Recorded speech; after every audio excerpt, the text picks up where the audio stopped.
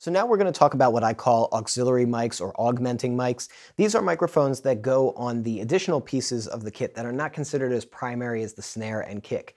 Every drum is important, but most of these drums are going to have a really good image represented in our overheads. That said, sometimes we want to reinforce things, get a little bit more power, a little bit more punch, even in something like a cymbal or a hi-hat. So I'm going to show you a hi-hat capture and a floor tom capture. This is going to go over some pretty basic principles that pretty easily apply. So with the hi-hat, what we have is a cymbal, and all cymbals fundamentally work in a similar way. We have the bell. The bell is the ringiest part, and it is also the generation of second harmonic tones, primarily. So the bell has a more melodic sound. It's the one where you hear it and it goes bing. The rim, this is where the actual tone comes from. All the sound comes off of the rim vibrating like this. If you've ever watched a cymbal move in slow motion, it looks kind of cool. It kind of looks like it's doing this, up and down. All of those vibrations are coming off of the rim. So that's where the odd harmonics and even harmonics are going to come from. I tend to prefer to mic the rims on hats in particular. Now for rides, I might go for something more like the bell because we play and hear more of the bell. We're used to hearing that sound, but again, we have that choice. And we have a lot of different ways we can do it. We can either go straight on against the rim and we're going to get a very brassy, edgy sound. We can go on above the rim, we're going to get a little bit more of a sweeter sound because we're going to pick up more of the second harmonics, or we could have something that's in between. And as you can see here, I have it slightly angled. So it's mostly above, but it's angled down a little bit. And it sounds like this.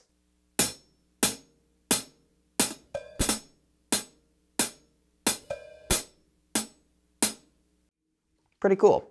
Now, one thing I will say, and I don't mean to make this sound like a cop-out, but if we're setting up our drums and the drummer's ready to go, and we don't get this stuff perfect, these augmenting drums, that's okay. What's more important is that we get the musicians doing what they need to do in an expedited manner.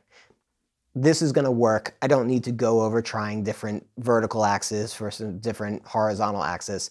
That's not where I should be spending my energy. Really, it should be the overheads, kick, and snare. So with the floor tom, we can almost think of this as like basically a snare drum in a lot of ways. We're going to get the same sort of thing going on, where if we have it aimed directly down, we're going to get an attackier sound. If we have it more at the rim, we're going to get a little bit more of the high end, a little bit less of the lows.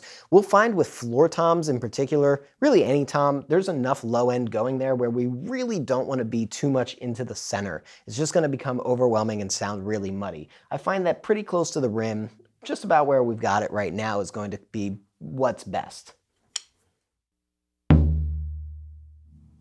No lack of low end, right?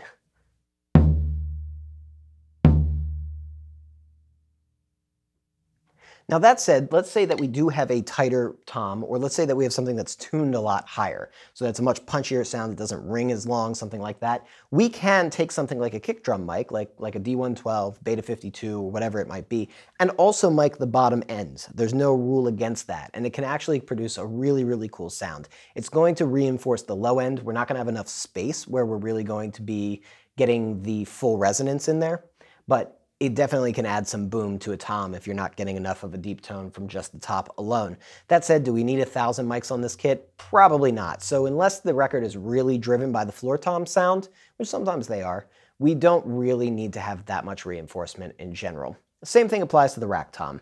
Usually we want it to be somewhere maybe just inside the rim, aimed 45 degrees or tighter to the actual skin, and then when we're hitting it, we're going to get that sound. We can make little adjustments, but ultimately if it's not perfectly spot on, this is one of those things where we can cheat it a little bit and in the mix fix things up.